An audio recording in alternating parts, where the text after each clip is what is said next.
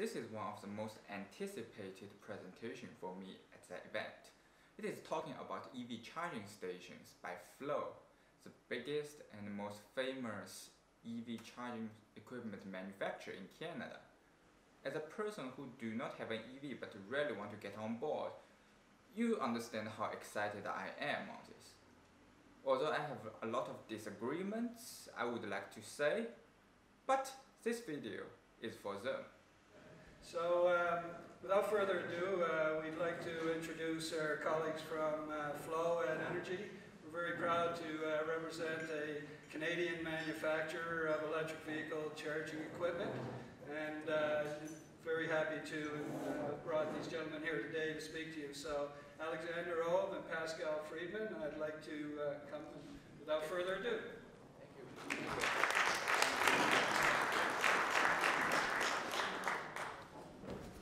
Good morning everyone, is it correct? Okay.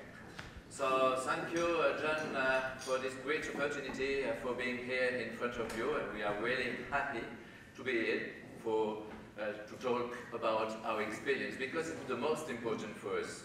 Both of us are driving an electric car. Me, I have a Bolt, he has a Volt.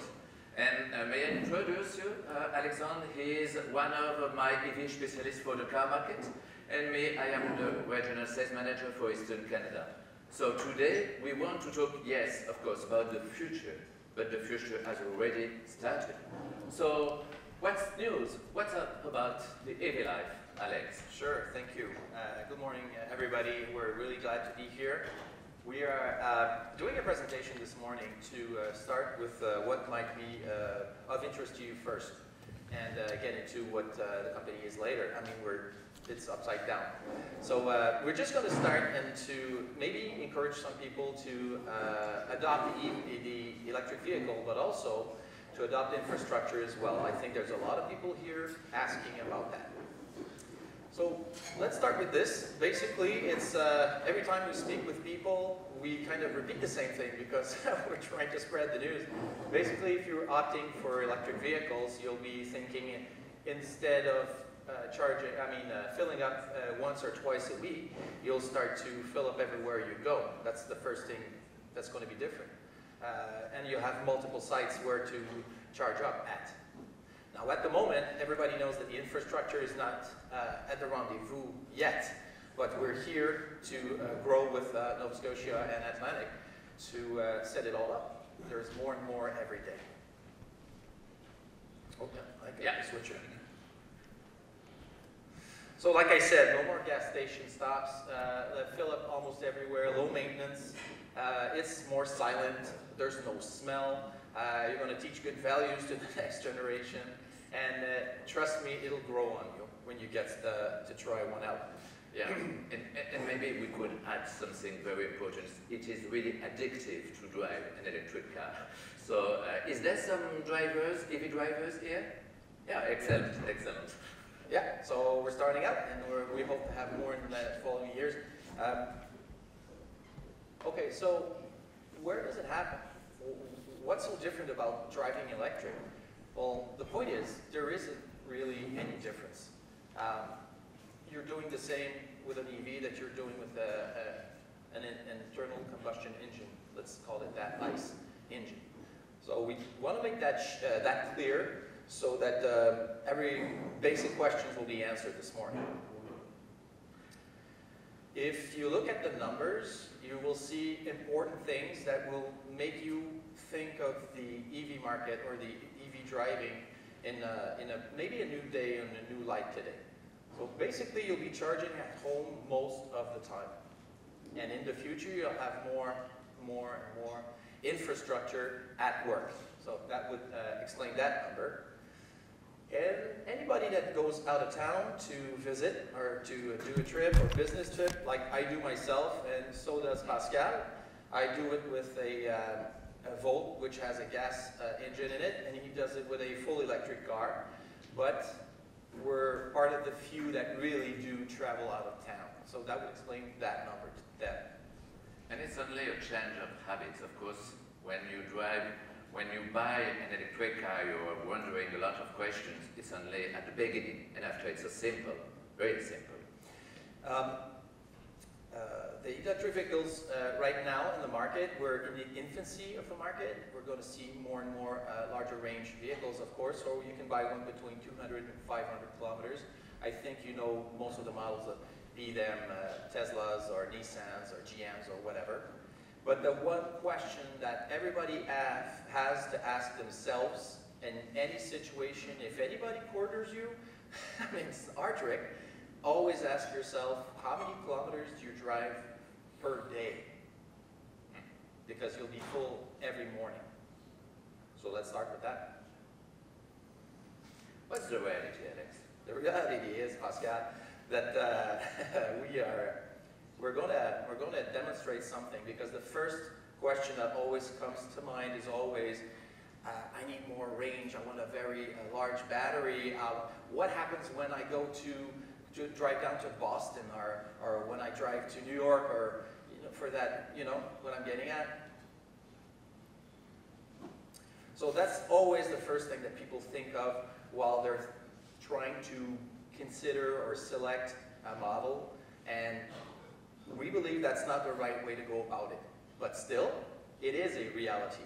You always see people driving around and making it across Canada or to California with their Bolt and publishing about it on their social medias. But basically, it's a very low percentage of people that actually do long distances. At the moment, the electric cars are not made for long distances, but some people are maniac enough to do them and to talk about them. That's the market at this point. But every day, everybody here, ask yourselves, what do you do all week? What you really do is you commute, you do the errands, and you go have fun with the kids. I think we can all share that reality. And that's 95% of your needs. So that will bring up to mind, that might help you select a car. I'm not here to sell you cars, obviously, but that help you in your considerations. Some people are frightened at considering it. So just remember, how many kilometers do you drive per day? And also, what do you really do during the week? We have to demystify a lot of things when we talk about electric cars. It's only a change of habit, so... Oh yeah, very so simple. Paradigm? Yeah. Paradigm? Exactly. So these are two of the most important slides we have in the presentation, and we'd like to take you through this point by point, because that's what we do every day, that's what we live with. And the whole idea behind the presentation is to help you guys understand more about it and to generate the right questions that you should be asking yourselves and then us, right? So we're looking at home. Most of the charging happens at home. It's a level 2 charger. It's a charging station, should I say. Remember that. It's a charging station at 240 volts, and then the vehicle stays there for the whole night. So first thing you might think about, okay, I'm talking about obviously your own personal need, which will be your customer's needs in the future. You'll be using this charging station every day, but many times more than once a day, or more than 2, 3, 4, 5 times a day. Every day you go out. That's what I do. I mean, what do you do in the Saturday? Same thing. The other thing we get, the other question we get, say, what do you do with, do you leave it plugged in? Yes, you do. Yes, you simply do. You leave it plugged in at all times for preheating, cell balancing. That's just a technology that needs to do its job. And this feature is so great in winter, because when it's minus 30, your car is always created, so it's great. Yeah, you can heat up the car before you get out, but the whole idea is to optimize your range, because it's balancing up the cells, and you get your full battery, of course, every morning. Safety is key, so when you're considering infrastructure, and when you're considering putting up a 240 volt unit at your home where your family lives, where you plug in your brand new $50,000 car. At the moment they're $50,000, but we're looking at going lower in the next few years. I mean, you want something that is sturdy and reliable, but very, very safe. Also, you want on the long term, what we have seen and the experience of, I'm not talking about only myself, but as a company, we got all the experience out there, and all of our engineers feed us with a lot of feedback they get from the market, and that's how they develop the products. It's simple as preventing water to go in, preventing a bug to go in and doing a nest and shortcutting the electronics in there. I mean, you want something that's airtight, watertight, and just stays there and works all the time. Also, this is something you might find interesting as well, off-peak charging for all EVs. And when I say for all EVs, is that you can program it in the car, the EV obviously, but the idea of level 2 charging at home is that you can set it to work between such and such hour, so it's out of or off peak time, whatever car you're plugging into. Now, at the moment, there's not a whole lot of EVs in the Atlantic provinces, or for that matter in Canada, it's Quebec, and it's under 1%, right? But in the future, it'll grow to 5, 10, 15%. You'll see, the first thing we saw was that people start to adopt an EV and then buy a second one because they loved it so much the first time. And now they're using 2 different EVs, 2 different manufacturers.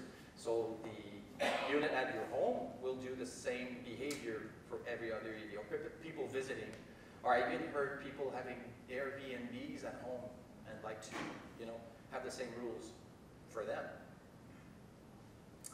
Remote support for immediate help. Imagine you're counting on your charging station every morning to have a full battery, a fully filled car, and something happens during the night. Let's say a faulty electrical installation or a localized storm or something like that, and you see like a red light on the charging station. What you want at this point, looking at your 10-kilometer range battery at it's 8:30 in the morning, it's 8 in the morning. I'm sorry, maybe 7 in the morning or something like that. Then you're stuck. So what you want is remote support. Like you can call up the manufacturer as a manufacturer support, and we can look into the charging station at your home and help restart it and get you on your way. That's one way. And the second way would be that we could catch that during the night before you wake up in the morning and see that it's been localized storm, and then we can restart the units from afar. Some utilities will like that, some direct clients will like that because we can help them with that for all connected units. There's another question here, power of the unit itself. 7.2 is a standard, 7.2 kilowatt is a standard power for charging stations at home for about 30 kilometers per hour of charging, depending on the weather, depending on all kinds of... Yeah, and always remember the number of kilometers you're going to Dubai per day. Right. It's the most important. Yeah, I'll give you an example. I used to drive the Volt 2017, and then, I know it's all brand new cars, I'm sorry about it, it's just reality. It was a 2017, it was a 3.3 kilowatt, so I didn't use the whole power of the unit. And then I switched to a 2019, which is 7.2 kilowatt. So the idea here, for my experience, is that when I drive around the province, and I stop everywhere, at the moment I work with a lot of dealerships, so most of them have them. So in my own situation, I can stop everywhere and top off all the time. Even though I have only 85 kilometers of range on my car, then I can always stay electric all day and come back and do 400 kilometers during the day because I have a 7.2. Thought that might be interesting. Cable support and length. Very simple. It's just like I said, you'll be using it every day. It's a daily gesture. So you want something that's really convenient. So you can roll it around very easily and just put back the gun into it. Protected access. Maybe you'd like that. I'll give you an example. If you live in a more densely populated area and you have your neighbor like 2 meters away from your driveway, everybody's close together, and you don't want anybody hooking up to your unit while you are at work. Or if you live next to a company where there's a lot of employees driving in with EVs, and you don't want them in your driveway, so you just program the hours while you're not there. What about charging at work? Would you help me out with that? Yeah, excellent question. Okay. As we talked before, we are going to fill up the car everywhere you are, at the go, at home, or at work. And it must be really simple. We have different charging stations, and when we talk about this environment, you have to think about different things. You can do free charging versus paid charging, it depends. But the most important for site owners is the infrastructure for the future. It's not to add one charging station, it's to preserve the infrastructure for the future. With a charging station at work, you can define the use, a public use or private use. It depends. It's according to the needs of the site owner. It must fit with existing electric infrastructure, but it must be defined for the future.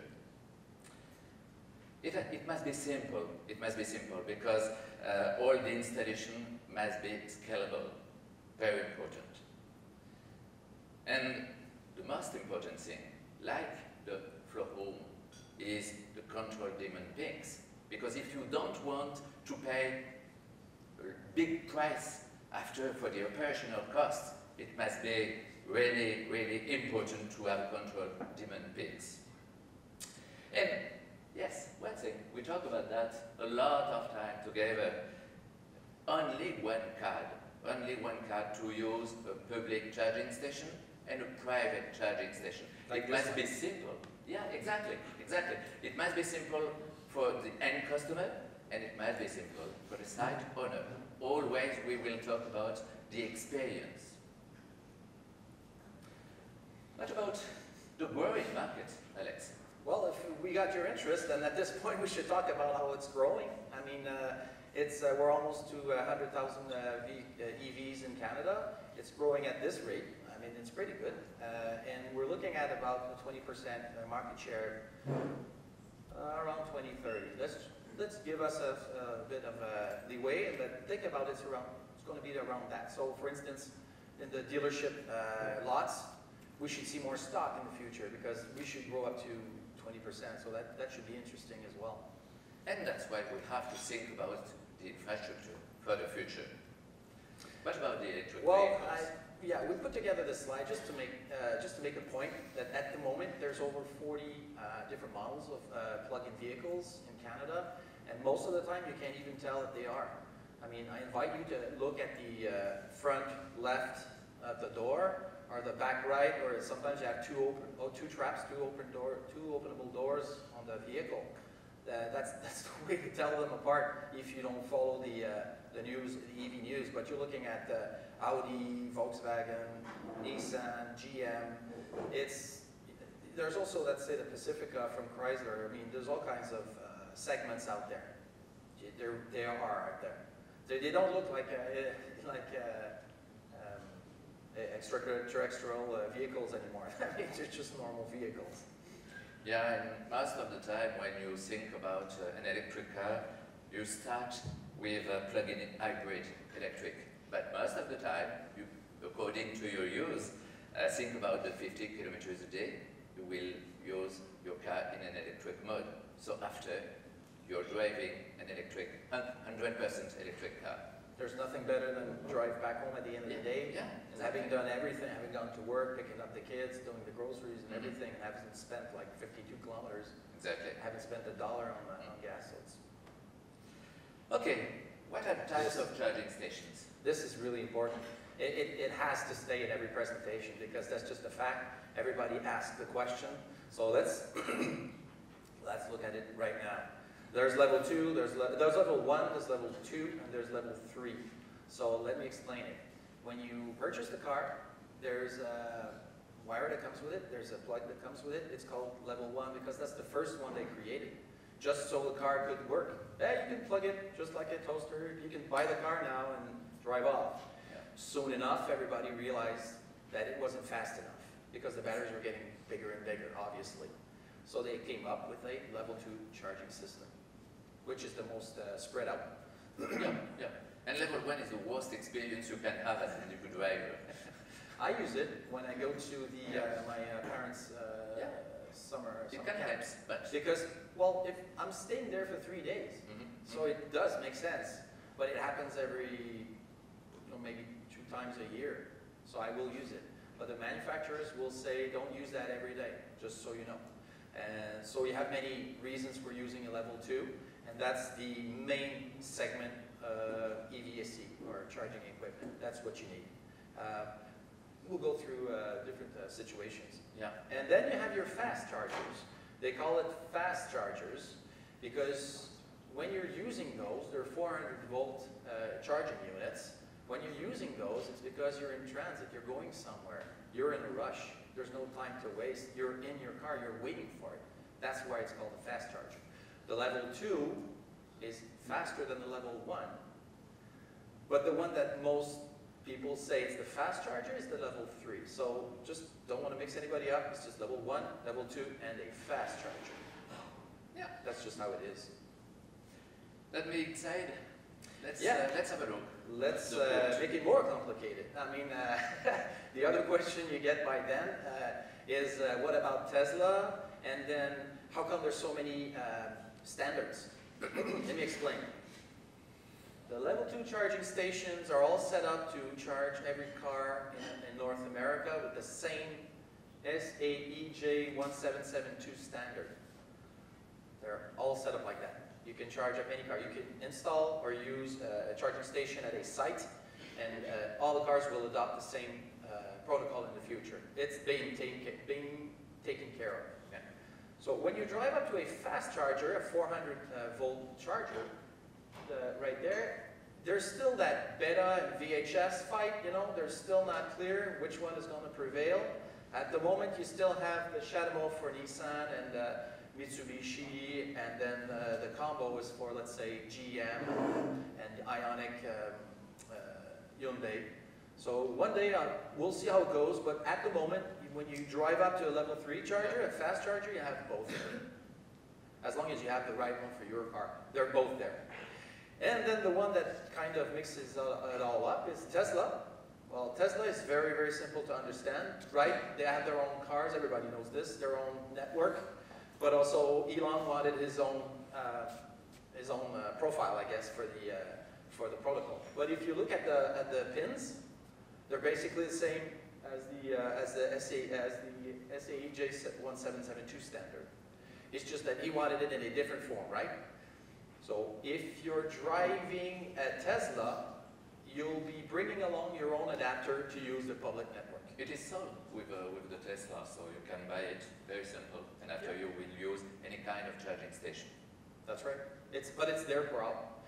Tesla at the moment is having a great success with the Model 3, but last time I checked was about 10% of the market, so you still have 85–90% of the market, which is not Tesla. Remember that. All the products from Europe and Asia and North America are there. Why are we talking about smart charging station, Alexandre? Smart charging stations, when we say smart charging stations, they're basically connected. They're not really supercomputers, they're connected. So that provides you with information from the unit, from the charging experience, and all the information you need back and forth. So that'll give you a better user experience. That'll give you also the possibility of, let's say, you're a site owner, you're putting up 2–3 charging stations, and they're connected. Obviously, you'll have activation and activation basically, and you'll be able to configure your access rules and your rates. Remember that. You're the site owner, you decide what you do with it. And then smart energy management, that's also very important. You need to make sure that your electricity bill doesn't go off the rails. At the moment, there aren't very many EVs, but in the future, you want to set up today to be sure that when it hits, when the wave hits and you get more and more, they're all going to plug at the same time in the morning. So remember, they'll all be asking for that electricity at the same time, so it adds up, so you get peaks. You want to prevent that, so keep that in mind. And then usage data. Obviously, you might want to know who or how they are their habits of charging. You want yourself to know what your own habits are. You may want to play around with the numbers. And what I do is I print it out and give it to my accountant every year, because it's a write-off, right? No, not a write-off, but they. It goes on the. And for the site owner, you can change the model if you want a free charging session or a paid charging session. With this data, you will be able to take the right decision. Very important for that. Okay, so let's have a look about the different kind of charging solutions. I know we didn't come here to do a pitch, John, like for the products, but we have 4 different products, and the reason why is because it answers all the segments. And let's go through that right now. We're not going to name the product, we're just going to say that you have destination charging. Think about that, that's really important.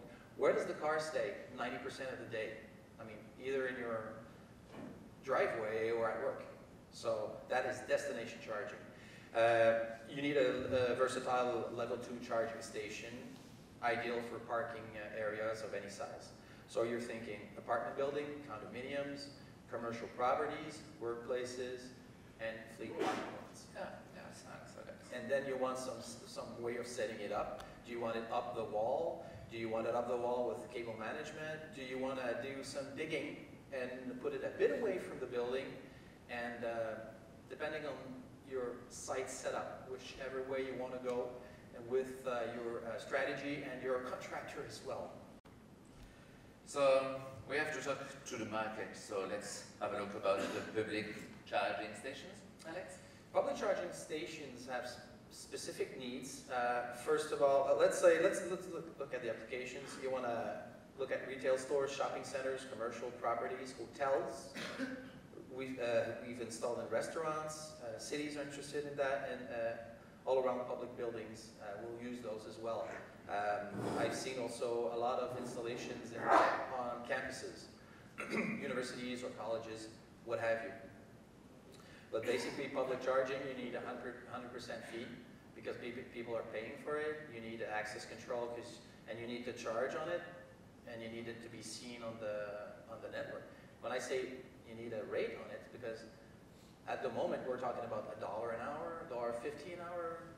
I haven't seen $2 yet, but it's just it's not about making money. It's more about making sure that people drive away when they're done. I mean, how much money you make, it will always bother you that you're paying for nothing. So that basically makes sure that people will not stay in there, because if you're the site owner, you don't want any bad comments or emails or what have you from your community saying that there's always the same guy stuck on your, and you don't want to police it yourself. So the whole idea of public charging and having a rate at this moment, the business model is you want people to turn over, to get out when they're done.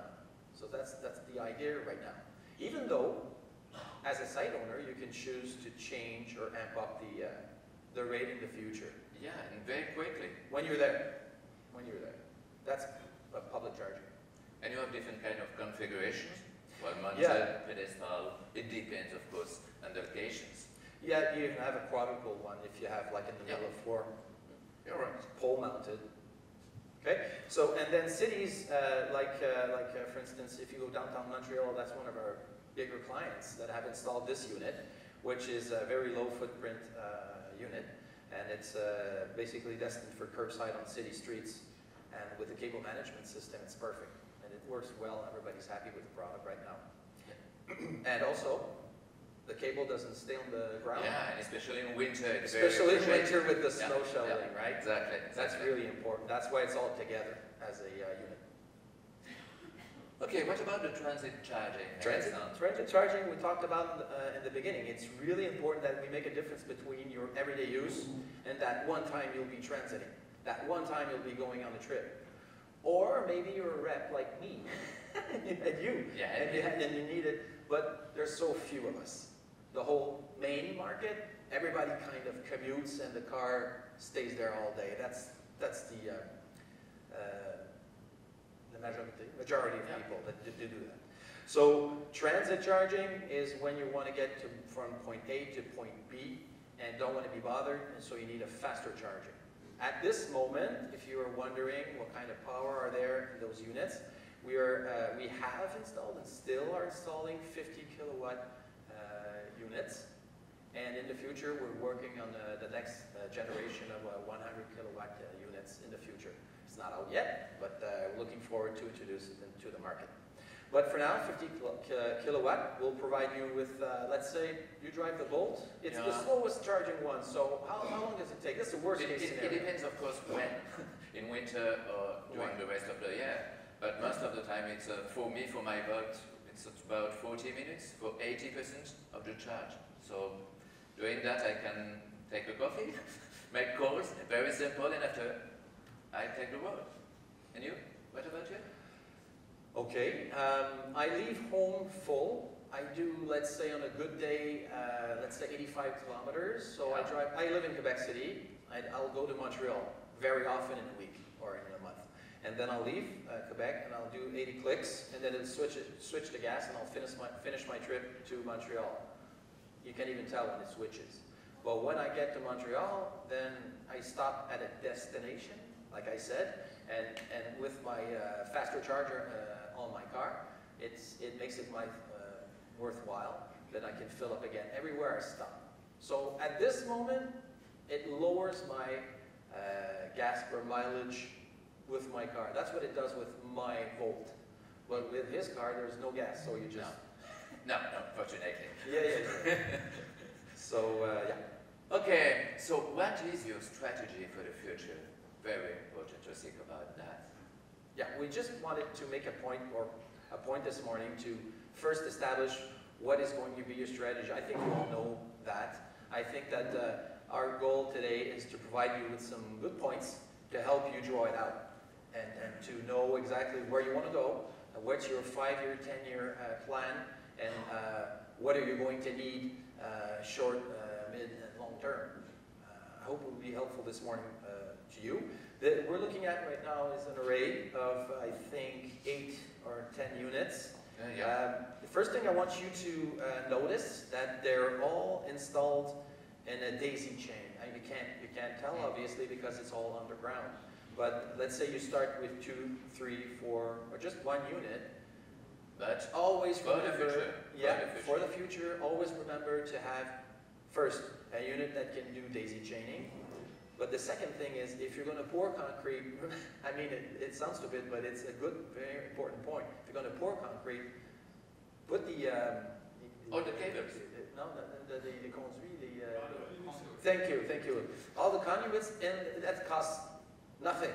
But you'll be ready when you want to upscale or add more units in the future. You'll save on installation instead of digging again every time. Just thought I'd mention that. That's also very important. Exactly, and the cost of excavation will be only one time at the beginning of the project, but after, you won't have to do that. Again and again and again. Yeah, exactly.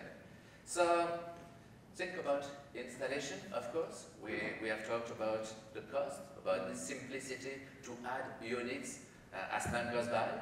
And what about energy management? Energy management. Okay, so I didn't want to get too technical, but this is a way of illustrating a very, very important point.